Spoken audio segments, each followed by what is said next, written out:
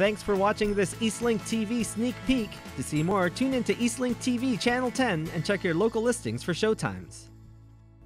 The Canada 150 celebrations just won't quit. This summer we showed you how Backus Heritage Village got in on the fun with a world record picnic. Well, they're back at it again, this time with a much more classy and dignified affair.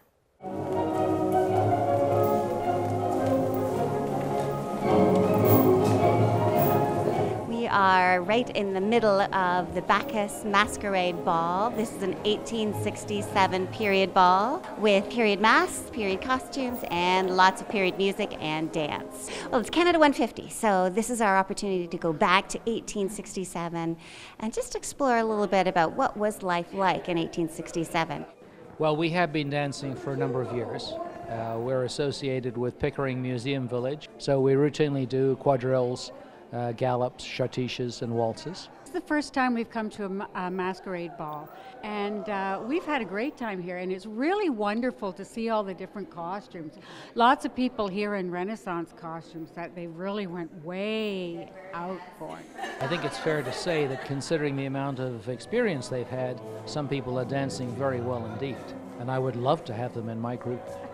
We had two workshops during the day. So in the morning there was a workshop on set dances, and in the afternoon there was a workshop on couple dances. So the dance mistress took us through the period dances. We practiced all of them, and then our dance mistress is also the prompter tonight. One of the things I like to do is try to dispel the myths about Victorian dancing. Oh, it's boring, or oh, it's too difficult for everybody. No. Everybody used to dance. Everybody danced out in the country. And if everybody danced, it couldn't have been that difficult, and everybody had fun, so why not share it now? This is social dancing. They did very well. They did very well. We had some people who had done some dancing before, and we had people who've never danced or done very little. Well, that's okay. We ease you into it. We teach you how to do the turn. We just say 4 steps at a time. And when you're all doing it together, it helps because everyone else is helping you. I've always been really interested in history, and I read a lot of historical novels and things like that. So when I saw that you got a chance to learn the actual historical dances and stuff, I wanted to have a chance to try it out because you don't get to do that very often. Well, 8 hours from now, it might be a little far back in the brain, but I think when the music starts and people start moving, it'll probably chime in a little bit and be all right to have a good. It's just about having fun, right? So I'm expecting to have a lot of fun.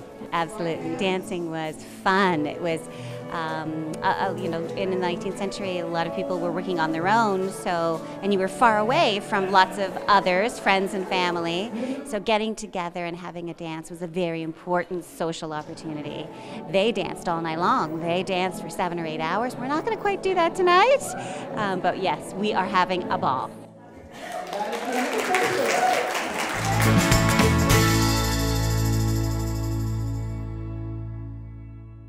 Thanks for watching this video. Eastlink TV is the home of community content. Make sure you don't miss any of it by clicking subscribe here.